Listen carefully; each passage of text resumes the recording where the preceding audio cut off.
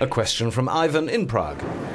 I'm Slovak but currently live and work in the Czech Republic. I would like to vote in the local elections in Prague. Do I have the right to do so?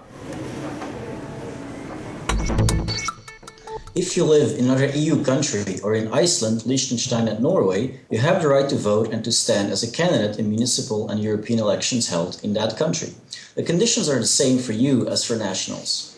To vote in the elections, first of all, you need to apply to register on the electoral roll in the country. You will be asked to supply information such as your nationality and address. For European elections, you will also have to declare that you will only vote once at the same elections. If you are on the electoral roll of a country where voting in local and European elections is compulsory, you will be obliged to vote.